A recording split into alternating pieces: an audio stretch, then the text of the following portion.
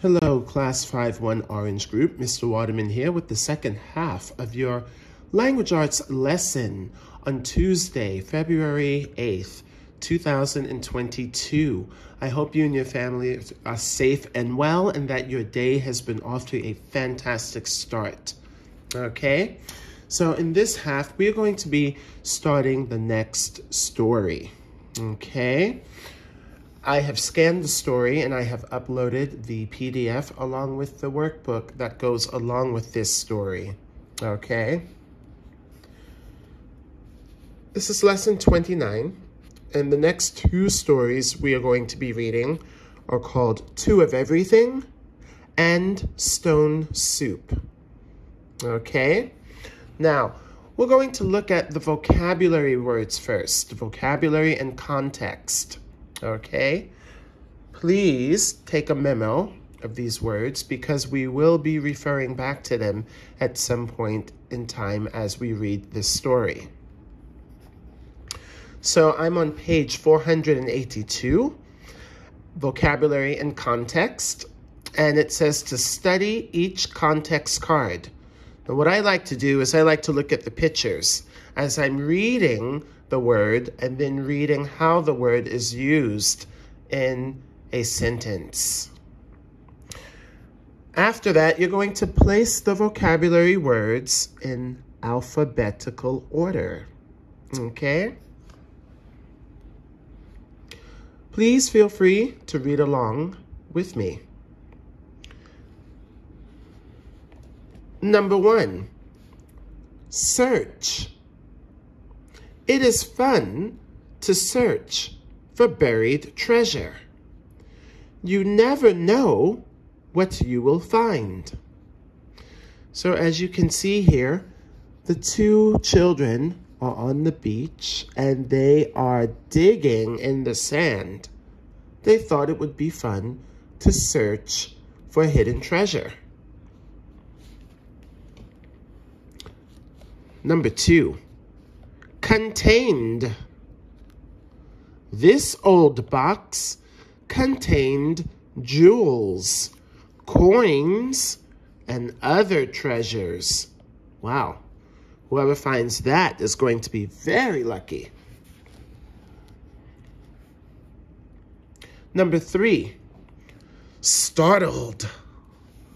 The diver was startled to find treasure at the bottom of the ocean. Look at that. If you're startled, you're surprised.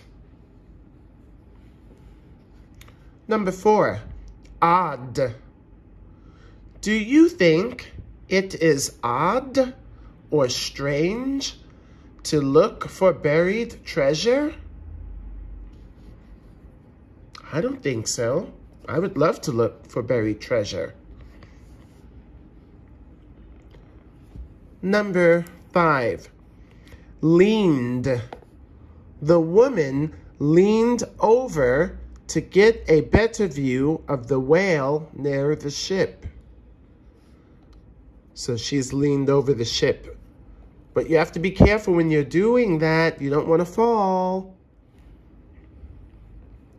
6, tossed. They tossed the supplies into the trunk to pack for their family vacation. Okay? To toss something is to kind of throw it. Okay?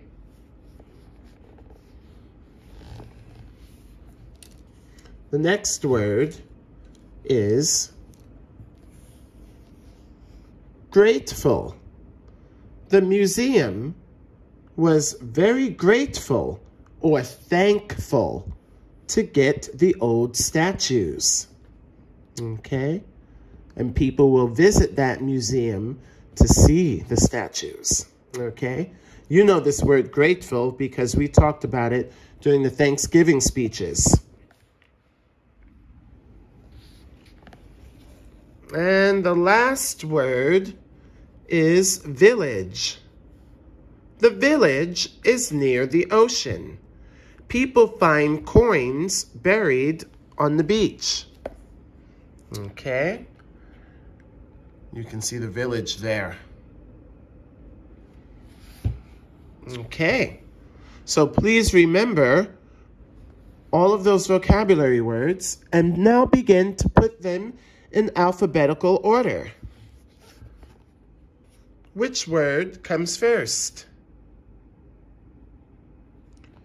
If you guessed contained, you are correct. Contained starts with the letter C. What are the next words after contained? Now, I'm going to turn the page.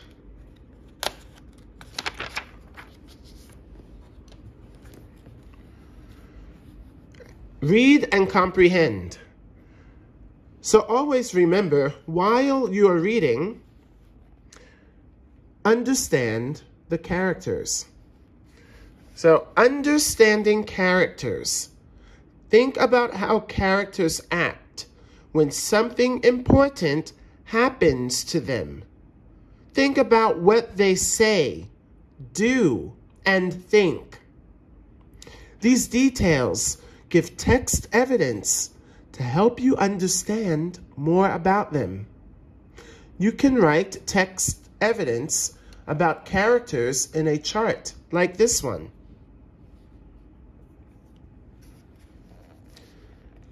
Character, this would be the character's name and the picture. You can talk about what happens, and you can write their words, thoughts, and their actions. As you're reading, remember to summarize. As you read, stop to tell important ideas in your own words, especially if you are reading together with mom or dad. Now, let's preview our topic. We are looking at traditional stories. Traditional stories have been told for many years. Long ago,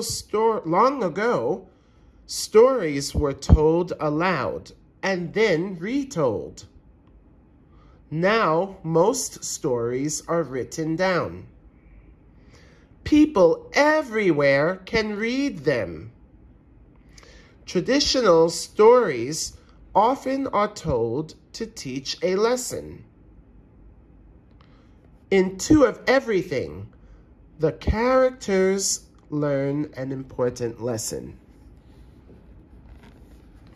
Take a look here. This looks like a teacher is reading with her students.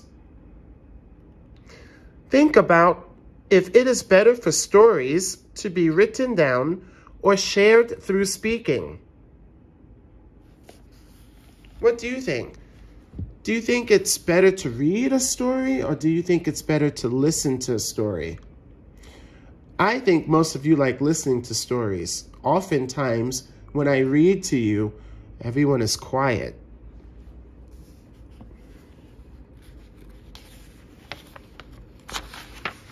Now, as I turn the page, I'm looking at the genre. So we are looking at a folk tale.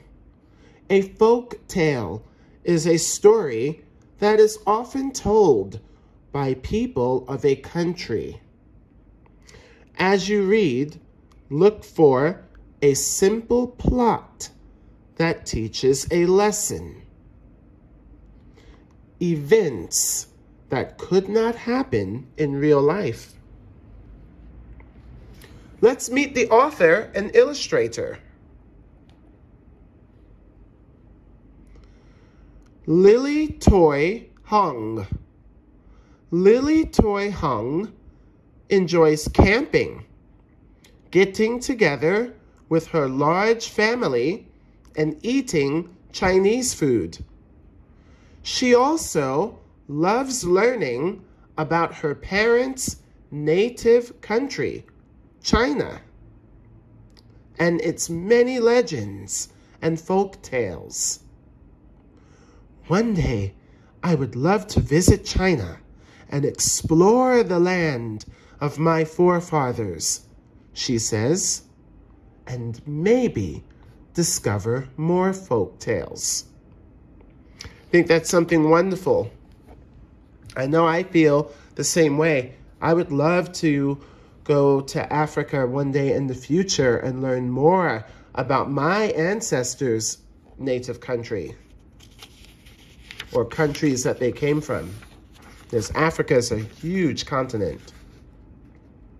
Now, let's begin reading Two of Everything by Lily Toy Hung. Please feel free to read along with me, or if you would like to just listen to me read first, that's fine, because after, I would like you to read the story 2 more times out loud on your own, or with mom or dad, or with your brothers or sisters. Let's begin.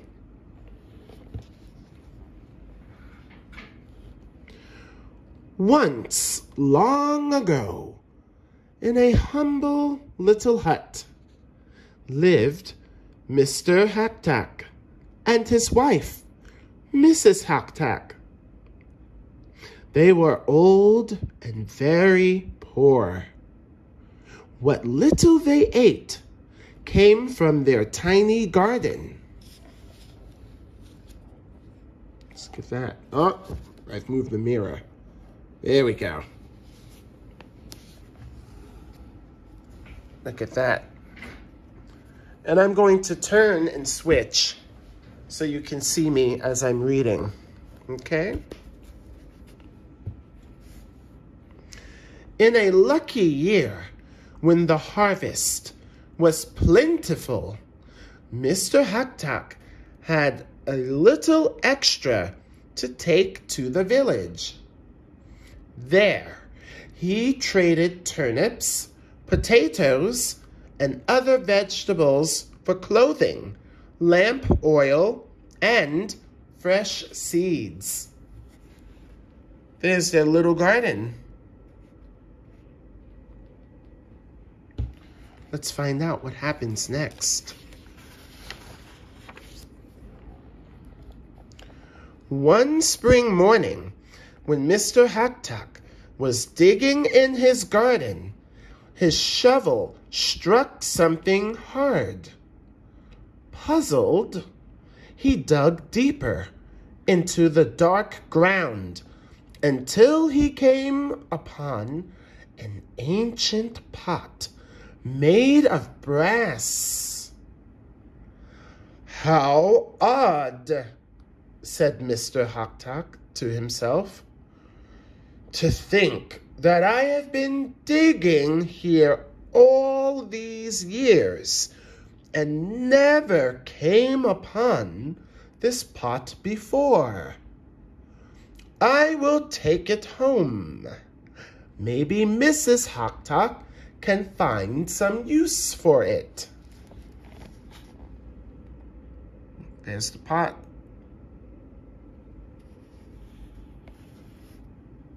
What do you think Mrs. Haktak is saying?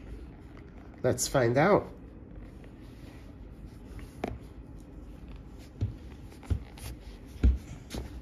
Let's see how I can do that. Nope, because that's going to move the mirror. I'll do it this way.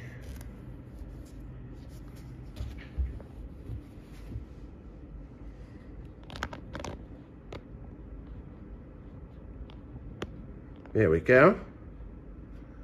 The pot was big and heavy for old Mr. Haktak. As he stumbled along, his purse, which contained his last 5 gold coins, fell to the ground. He tossed it into the pot for safekeeping and staggered home. His wife greeted him at the door. "Dear husband, what a strange pot." Mr. Haktak explained how he found the pot. "I wonder what we can do with it," said Mrs. Haktak. "It looks too large to cook in and too small to bathe in. Let's turn the page and find out what happens.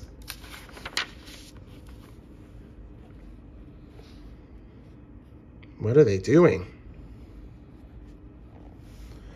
As Mrs. Hok-Tok leaned over to peer into the pot, her hairpin, the only one she owned, fell in. She felt around in the pot, and suddenly her eyes grew round with surprise. "Look!" she shouted. "I've pulled out 2 hairpins exactly alike, and 2 purses too." Sure enough, the purses were identical, and so were the hairpins. Inside each purse were 5 gold coins. Look at that. Looks like they're having some good luck.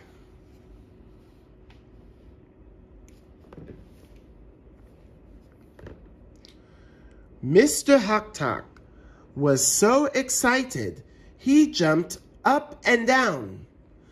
"Let's put my winter coat inside the pot. If we are lucky again, the pot will make 2 coats, and then we will both stay warm." So into the pot went 1 coat, and out came 2 coats. They began to search the house and quickly put more things into the magical pot. "If only we had some meat," wished Mr. Hok-Tok, "or fresh fruit, or 1 delicious sweet cake." Uh-oh, now they're having fun with this pot. Let's find out what happens.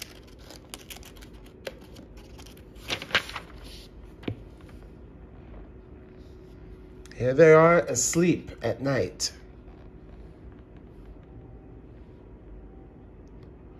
Mr. Hok-Tok smiled. "I know we can get anything we want." I'm sorry, Mrs. Hok-Tok smiled. "I know we can get anything we want," she said.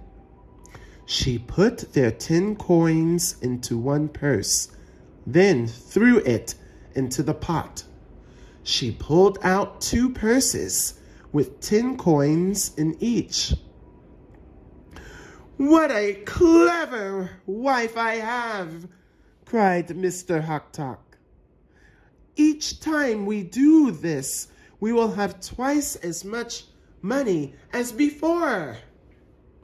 The Hok-Toks worked late into the night, filling and emptying the pot until the floor was covered with coins. Let's analyze the story so far. Do you agree with Mr. Hok-Tok that his wife is clever? Do you think she's really smart?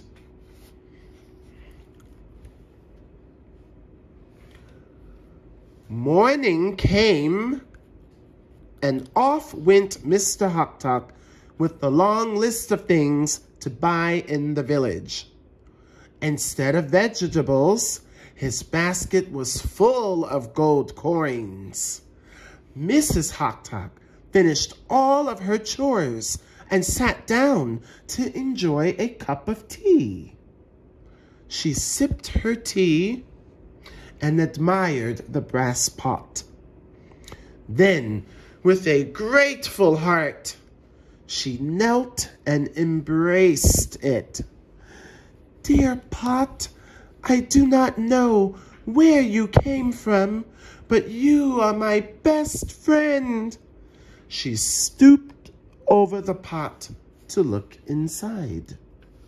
What do you think she will see inside? Uh-oh. Da-da-da. That does not look good.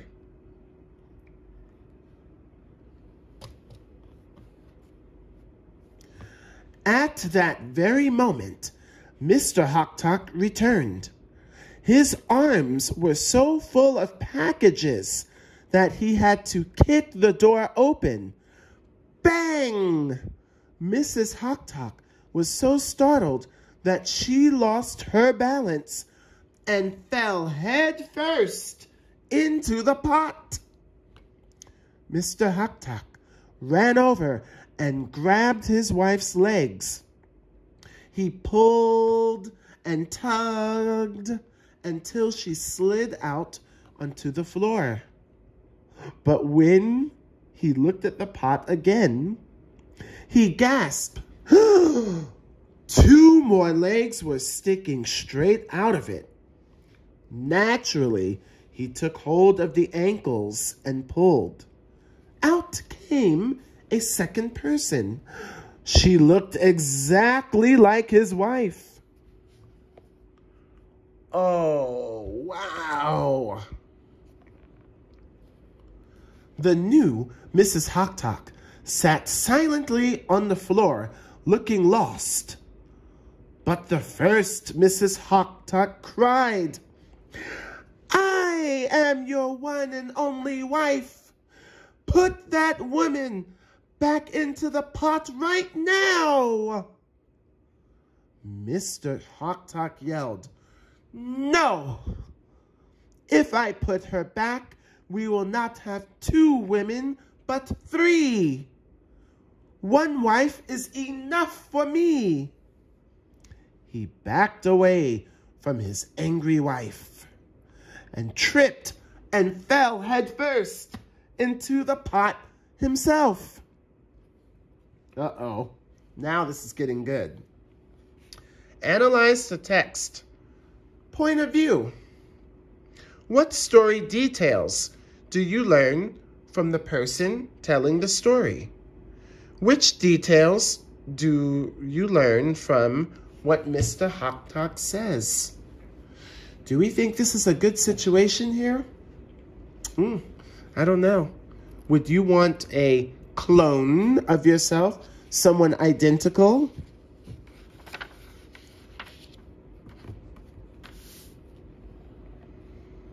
This doesn't look good.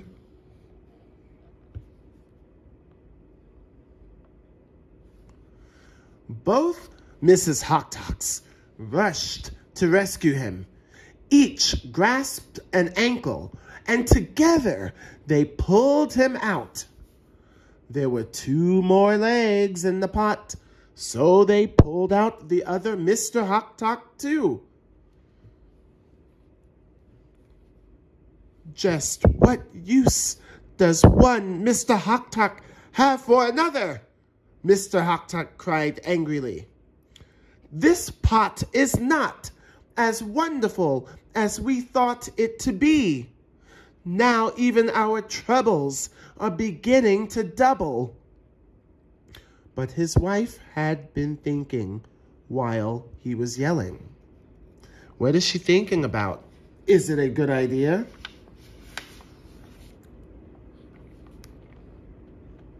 Now they look a bit happier here. Calm down, she said. It is good that the other Mrs. Hok-Tok has her own Mr. Hok-Tok. Perhaps we will become best of friends. After all, we are so alike.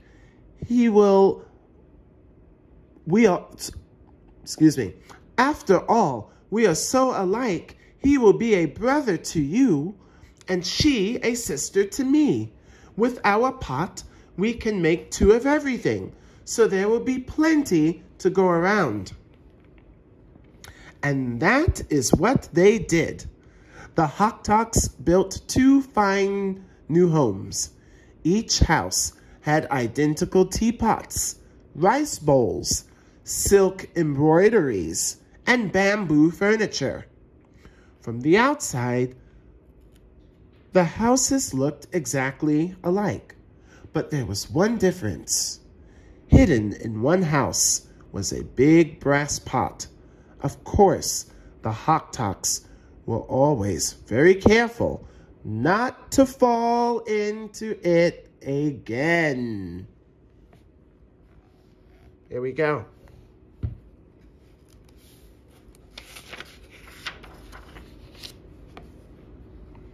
Look here. Uh-oh. Look at the looks on these people's faces. The new Hok-Toks and the old Hok-Toks did become good friends. The neighbors thought the Hok-Toks had grown so rich that they decided to have two of everything, even themselves.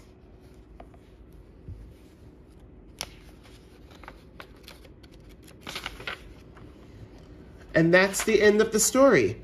We're going to go into some more details later this week. But for now, what did you think of that story? Did you like it? Did you enjoy listening to me reading it? What I want you to do now is I want you to go back and read this story twice, 2 times, and read it with expression, the same way that I read it with expression to you. Read it to Mom and read it to Dad. Read it to your brother or read it to your sister. Sit in front of a mirror, just like I'm in front of this mirror, and read it. That's the best way to see how you are pronouncing and saying the words, right?